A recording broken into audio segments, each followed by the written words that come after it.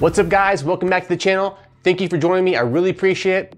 You guys are awesome. Today we're going to talk about another wireless router setting that may increase your Wi-Fi speeds. You've probably seen our videos on MTU settings, DNS settings, and port forwarding. While those settings can help your Wi-Fi speeds, there's one more additional setting that we need to talk about, and this is your Wi-Fi channel selection. And there are many factors that come into play when it pertains to your Wi-Fi signal and speeds, like router settings, nearby interference, whether you live in an apartment building or a standalone home, even the location of your microwave, and of course, your wireless router's location. But here's the good news.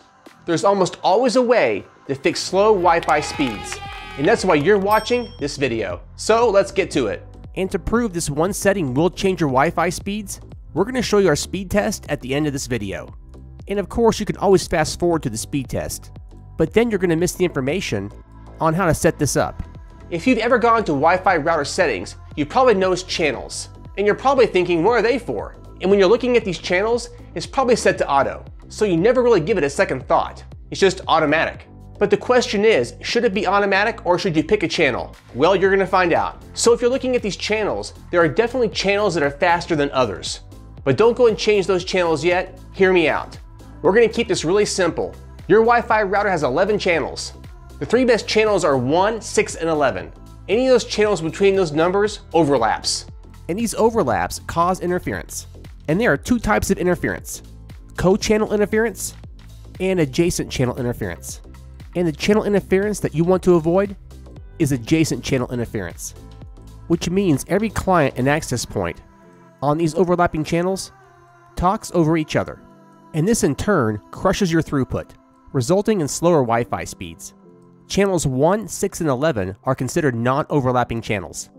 However, when picking 1, 6, or 11, you will have to share the channels with other networks, and this is called co-channel interference.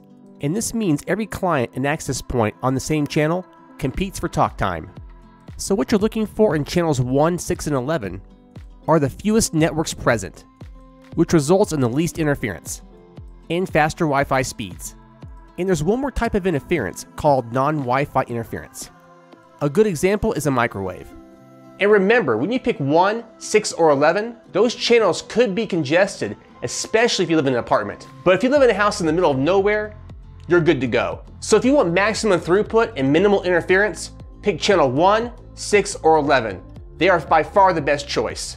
But how do you know which one to pick? Well, the first thing you should do is download a Wi-Fi analyzer. Walk around your home and check the signal strength. And a Wi-Fi analyzer will even check the channels. And by using the Wi-Fi analyzer, you can see which channels are best to use and ones that are best to avoid. And one more way to figure out the best channel, either 1, 6, or 11, is if you have two laptops. You can do a file transfer between both laptops and test the speeds. So first thing you want to do is set your router to channel 1, perform the transfer test, watch the speeds, then repeat with channel 6 and then channel 11. Whichever one has the fastest speeds is the winner. But most Wi-Fi analyzers will do a great job determining which channel to choose. Just remember guys, channel 1, 6, or 11 are your best choices. And like I promised guys, here's our speed test for channels 1, 6, and 11. And the best channel for our network was channel 11. And remember, for your situation, channel 1 or 6 could be better than 11. It's all situational. And I hope this video helps you understand how channels work and how channels can increase your Wi-Fi speeds. Once again, guys, if you have any questions, leave them in the comments below. I answer all questions. And while I know there's a lot more information about channels, I wanted to keep this simple. So anyways, guys, thank you so much for watching. I really appreciate it. If you found this video helpful, please give a thumbs up and share it. And of course, hit subscribe to keep this channel alive. And I'll see you in the next video real soon. Peace.